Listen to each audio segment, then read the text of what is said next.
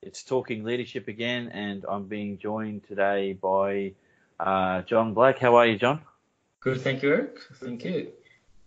Look, thank you for joining us, mate. And by way of introduction and putting all things on the table, I've known John for a long time. I had the pleasure of working for him in my younger days. Geez, I'm not that old, but in my younger days with the Council of Mayors in Careful. Brisbane. Yeah. No, I'm not having a go at you, John. Uh, I count John amongst the few in my career that I saw as one of the best leaders I've ever worked for, let alone CEOs that I've worked for. And I tried for quite some time to track John down to do this podcast with me. So I'm looking forward to this conversation because John's background he's had experience in the military.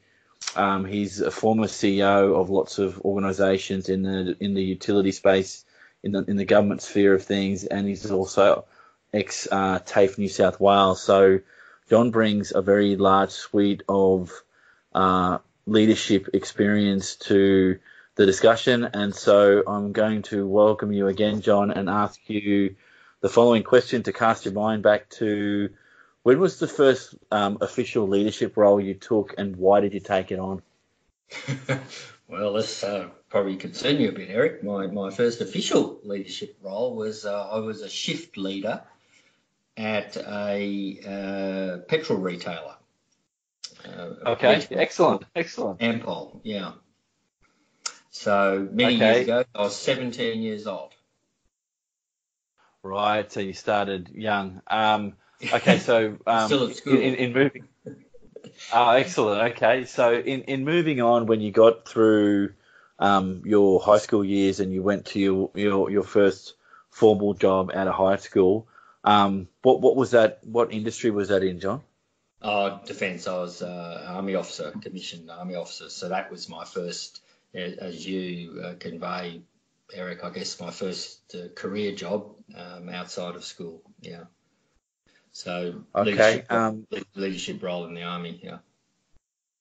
Okay. What drew you to that as a career pathway, and two, the officer side of things? What drew you to that, John? Well, this is where it gets difficult, doesn't it? Because you're thinking back, in my case, nearly 40 years. But I do recall yeah, I do recall at the time, and I mentioned I was doing, running a shift at a petrol station. I do remember the owner of the petrol station was a former army officer. I beg your pardon, he was a Korean War veteran. And I guess it sparked my interest.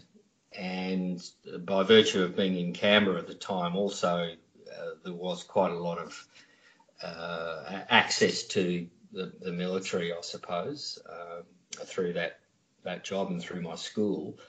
So I also saw the opportunity of a scholarship, which meant I could get a university education funded by the military, which I was fortunate enough to win. So that gave me a pathway into University of New South Wales, Royal Military College, and then obviously commission into the Army. So that was the pathway I followed. If you ask me if I did that because I wanted to be a leader, I'd have to say no. I mean, I did not fully appreciate what it meant.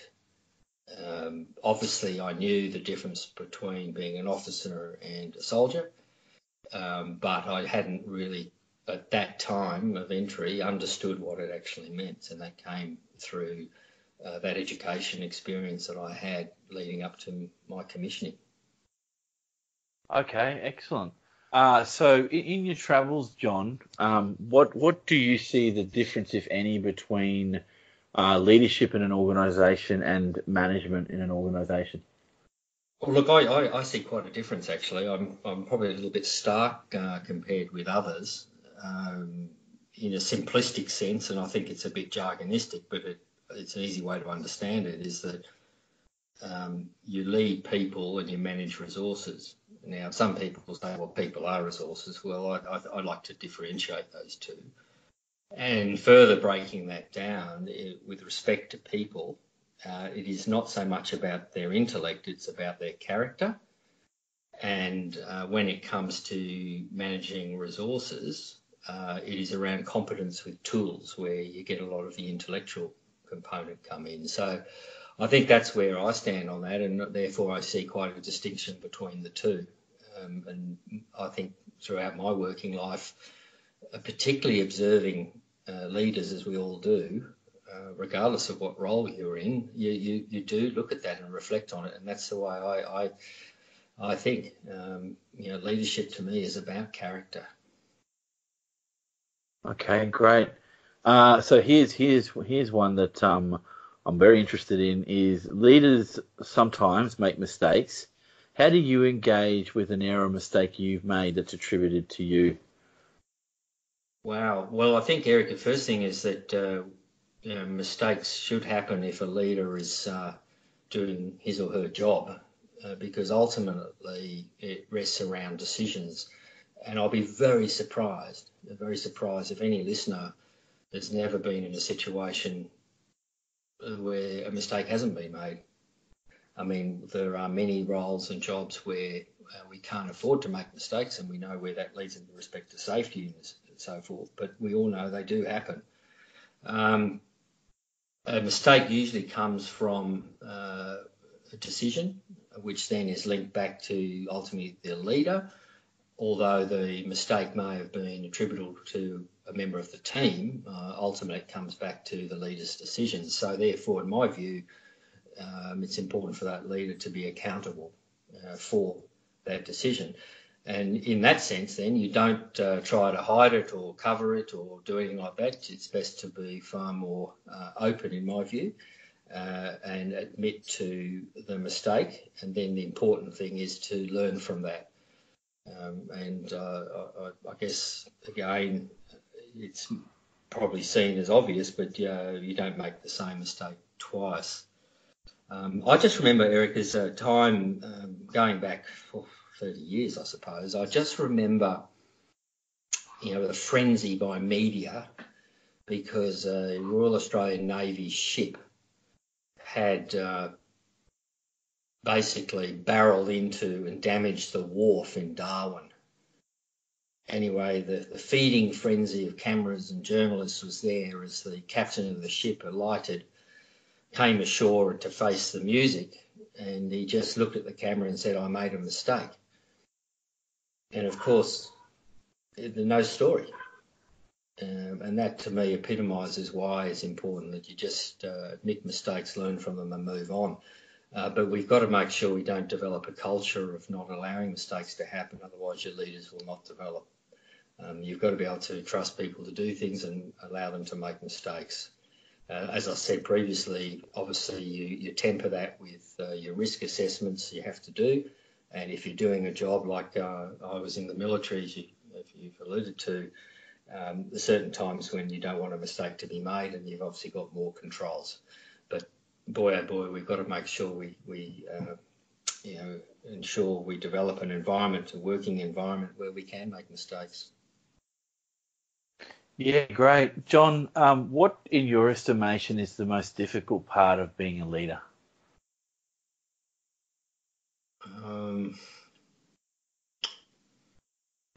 I think my experience would tell me that the most difficult period is when you have to make hard decisions. And in my case, I find it difficult when you know that the outcomes of that are significantly impacting people, whether it's losing their job, whether it's changing their job, or whether it's changing the nature of people's work and affecting their life, their livelihood, or relations. So in my view, that's probably I found the most difficult for me. I think I reflect on that from my military time when you're putting people into harm's way, but you also, every job I've done, whether it's a water utility, a government department or indeed TAFE in New South Wales is that by virtue of the type of work, you're always putting people in danger, driving between point A and point B. And those are the difficult things. But the leader, in my view, has to ensure that the team is appropriately trained, they're prepared, and the risks are appropriately mitigated. And then ultimately that work environment is as safe as it can be. But as going back to your first question, that's the toughest thing I find being a leader, sometimes when you have to make hard decisions. But I've also learned don't delay those decisions. Yeah, okay. So as a follow-on to that, how do you measure success as a leader, John? Oh, for me, there's a couple of indicators that some people will probably find a little bit surprising, but for me, it's that those I lead or have led are happy, and they are achieving everything they want to achieve. So not necessarily, even though I'm very proud when I hear that people I've worked with have moved on to bigger and better things, if that's a measure. But likewise, I'm equally happy with those that are doing well and in their roles and their working life, and they're really happy. So that makes me, pretty chuffed. I also said to people that I am not doing my job if anyone in my team who reports to me is not ready at a moment's notice to do my job. Oh, wow, okay. Mm. Yeah, and that's something that I haven't heard mentioned yet. This idea of progression of staff, but almost like it preparing yourself for the next role. Because I had one manager in my travels when I first started working, and my first real job was in Canberra many years ago, and I was told by the more, I guess, worldly wise leaders that if you take on roles like CEO, some of them would write what their resignation letter might look like and put it in their desk for use in 3 or 4 years' time. And some of them said, these are what I'm going to measure success against. And one of them did mention my capacity as a leader to upskill my team to take my job, because you're not going to be in a job forever. And that issue of passing the baton on seems to be important. Yeah. I think the other second part of what I need to say, though, when measuring success is that a leader, by virtue of their position, is in that position because they've got a job to do. So you have to have a measure of success related to the task. Yep. If you're in a leadership position to achieve X, Y, Z, you're going to measure X, Y, Z. Ultimately, that's what you're in a leadership position for, isn't it? So, yes, I've got those soft measures, if you like, which are important to me, and I've also got a bit of a bias towards achieving a goal. And the leader's task then is to generate everyone's interest, enthusiasm, and expertise that they bring to contribute to that outcome of the task. Brilliant. Okay, so a couple of statements for you, John, just to get your views on. So on the job experience develops better leaders. I tend to agree with that. I don't think there's any substitute for experience. You practice leadership. I mean, that's what you've got to do. And some of those I mentioned had the importance of character, and part of that is about how you communicate and what works, what fails. And you get that from on the job. The other thing about on the job is that I think as human beings, we always look at those around us. Who hasn't been at a cafe and people watched? But it's more than that when you're in the workplace. And you get the benefit of saying, wow, this person's a good leader, or that person's not a good leader. And then you have to say why. Why are they not a good leader in your eyes? And you're learning from that. So I think that's important. I was in a role once when I was in the Army, and it was an important role because it had the accountability for the transition from the recruitment function for soldiers to training. And we were losing upwards of 20% of those recruits in the first 48 hours. And I couldn't understand why. And of course, I was being told that everything's all rosy and everything works smoothly. Anyway, I just gave up with despair. So I actually enlisted. I changed my name. I decided I became Mr. White. And I went through the whole process. And then I learned why we were losing so many people. Well, certainly a big contributor to it, and I was able to then make some changes so that the first impression someone has joining the army is something of a positive impression, not a negative. And that, I'm pleased to say, let me think, 16 years after the fact, is still in place, because my youngest son just recently went through that procedure, and I was really pleased that he had a professional experience in those first 48 hours. So that gives you an idea, I think, about the OJT, and also being in the workplace, you can learn a lot. Yeah, thank you for that. So the next statement is formal education helps to develop better leaders. Yeah, I tend to agree with that as well. I think it definitely helps, particularly group learning, where you're learning from peers or others. It can really help you take you out of the work environment into a learning environment to test things, discuss things, reflect on things. Again, if I look at my military, I did 25 years. Of the 25 years, I would have spent 7 of those years on professional military education, to give you an idea. Wow. So when you think of an organisation that invests in its people, compare that to how many weeks of professional education I've done, personal education I've done since my time post-military, which is going on now 16 years. It's measured in weeks, not years. So that's giving you an idea why I think that there's a lot to be gained from formal education, and I encourage everybody who's in a role that can influence that to do so, because you really can get some benefit out of it, I think. Okay, here's another one, not out of left field, because I'm sure you've heard this before, but what's your views on the following your view on the following statement? Leaders are born, not made. Oh, well, I'm afraid other people you've interviewed, but for me, I'm afraid I think they are made. You're probably speaking to the wrong person on this question, because having been the leader of one of Australia's most preeminent leadership academies, I can quite confidently say that leaders can be made, and they're more likely to be made than they are born. Now, saying that, I think we need some pretty critical ingredients.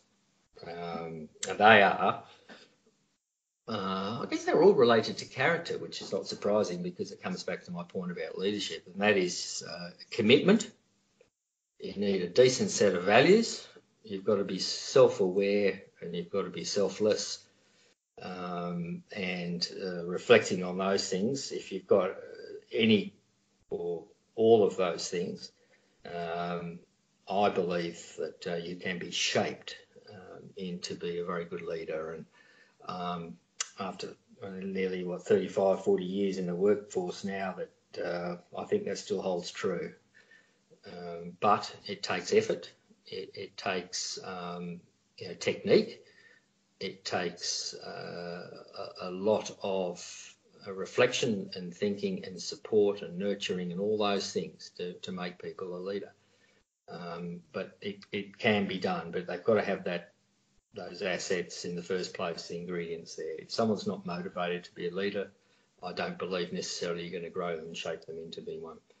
Now, going back to the point about are they born, you'd have to argue that some of the great leaders that we've seen through history, not just through the parallels of the military, but other forms of leadership, maybe they are born.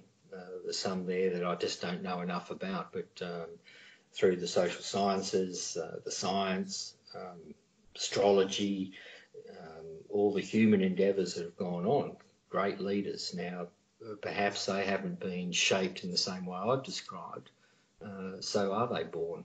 That's an argument you'd have to have, but I just don't know enough detail and I haven't studied it. But I'm a big proponent of shaping people and making people leaders who want to be leaders. Yeah, no, it sounds like it. And again, this is why I was looking forward to this conversation. I personally, and I don't think I've said this on the podcast yet, I'm still on the fence a bit. Maybe it's my naivete or because I haven't had the amount of experience that others have had in their pathways to lead people and lead groups and so on. Yeah, I think for me, it's a 50-50 thing. There are some people I've met that when I've asked them what's your formal training or what did you do before you became a leader, and they'll tell me I'd never had a formal day's training in my life. I had a goal, I had something I wanted to do, and I just got in and did it. But those four things that you mentioned, they probably had those in spades and just went for something they were passionate about. And this is where I'll get in trouble with my supervisor and or academics, but I think there's that black box where you've got all those ingredients in can make for really powerful leaders, but they can also make for dysfunctional leaders as well if you don't have some other tools in that toolkit. And I think that comes over time. For me, it can't just be given to you and suddenly you're a great leader. And that's only a personal view. I'm sure I'll be taken to task on that, but that's why people do research, and you can ask that question. And sort of segueing into the next question, John. At the moment, I'm what I'm calling a early career researcher around this thing called leadership, and it really does interest me. And one of the things that I'm doing in my thesis is based on the literature that I've read, is that the two key capabilities of leaders into the future will be strategic thinking and foresight. I've asked this question of everyone so far. What are your views on those as being core leader capabilities going forward? I think they're important attributes, but I wouldn't necessarily say most critical. The reason I say that is you can have the best vision or foresight, but if you can't communicate it or put it into action, it's pretty meaningless. And what I'm saying there, to put it bluntly, I think from time to time we see too much emphasis on slogans and noise, and there's not enough tangible doing. So I think we've got to be cautious around that. There's a lot of people says, great foresight and great vision and all that sort of stuff.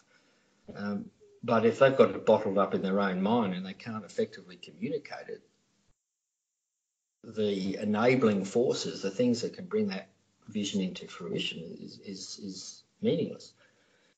So I think that we've got to balance those two things together. So yes, I think critically important, but most important or most critical, I'm not so sure.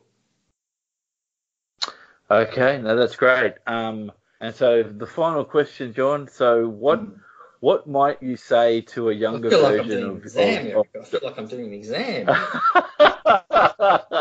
No. This has been really good, and it is based on your experience. So there's nothing, there is no right and wrong here. So based on your experiences, there can't be, because everyone's pathway is different. Yeah, what would you say to a younger version of yourself about being an effective leader? Well, I probably feel sorry for them, firstly. What would I say? Have a go. Don't leave anything in the tank. Don't die of wondering, Eric. Don't ever die of wondering. But in terms of what advice I'd give them, wow. I think three things there. One is that I believe we got too much emphasis today's world on telling and not enough time on listening. I think we've got to make sure people listen effectively. Next to that, I'd say think before you leap, if you can, and always reflect on experience that leads to intuitive decision making. But I'm also of a view that I'd give a younger version of me an opportunity to think a little bit more, perhaps think a little bit more deeply about some things. And thirdly, and arguably most importantly, effective communication. I'm just so I don't want to be seen as Neanderthal or anything like that, but I do think that technology is harming people's ability to effectively communicate. I don't know if any of you other people you've interviewed have said the same thing, but I am getting a little bit tired of people hiding behind electronic means of communication and various means of communication rather than their personal communication. Communicating personally is very powerful. We tend to lose that a little bit, I think, and you've got to be seen. So I'd give him that advice probably. And finally, I'd probably say that the people that you're leading won't give a damn about what you know until you actually show those people that you're leading that you care.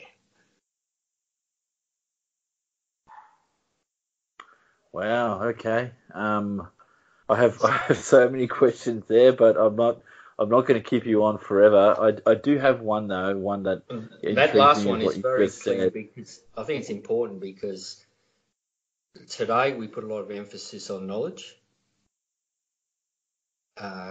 We tend to bring teams together biased with their knowledge, vice necessarily their experience or their character. And I think we've got to be careful because when it ultimately comes to the test of a leader getting the job done, the followers are more inclined to do so if they respect the leader, if they understand the leader's values and what he or she stands for. And you only can do that if you can actually demonstrate that you care about those that are following you. Without doing that, I reckon we're missing the human element, and that worries me. Okay. John, look, thank you for your time. For those that are listening to the podcast, that was John Black. I could carry on with this for a long time, but I don't want to keep you on forever, John. I will ask a favour though, that into the future, I do have other questions, and I want to keep going on with the podcast series. So if you're around and we can catch up again, that would be great. I encourage everyone to listen to this podcast. There are some nuggets of wisdom here that I hadn't really given a lot of thought to, but now that you've actually said them out loud, mate, I think one of the reasons why, and you'll find this in your past dealings, that people have enjoyed working with you because you allow people to be their best selves in those jobs, and you can't get that if you're micromanaging people. And I do remember because the job that I had with you that I mentioned at the start of the podcast, there were times where you just let me go and do my thing, and there was no hand holding. It was, yep, you can do this, just go and do it. That can sometimes be very disconcerting because it's what employees want, but when it's given to them, sometimes you think, oh shit, I've got to actually do something now, as opposed to hoping that there'll be somebody there going, no, this is the actual way you've got to go. So that aspect of leadership is only something you can get with experience. So if I had to go back and talk to a younger version of myself, I would be saying the exact same things you've said. And one of the other podcasts that I did with a gentleman by the name of Artie Raptis said to me, you have to be your authentic self when you're talking to people. And I think employees of whatever skill level or life experience can pick up BS quite quickly, and if they don't trust you and they don't think you're being genuine, you've lost your people. Does that make sense? Absolutely. Is that Mr. Seafood Raptors? Yeah, Artie Raptors. Yeah. No, I agree, and that's why it comes back to that point about communication, because that authenticity is going to come through, eyeballing someone, not through an email, not through an SMS, not through Facebook, but genuine human interaction. And that's it is. The Australian soldier, in my view, the Australian soldier's got by far the most finely tuned bullshit meter known to man. And I might say that the day that the Australian soldier doesn't reflect our society worries me, and I'm pleased to say that people I've led outside of the military in Australia are the same, which is good. Aussies like to question things. They like to query it. They're suspicious of leaders generally, and that's a good thing. Thanks, John. That was John Black, and I'd like to thank everyone for following this podcast. I'll catch up with you next time.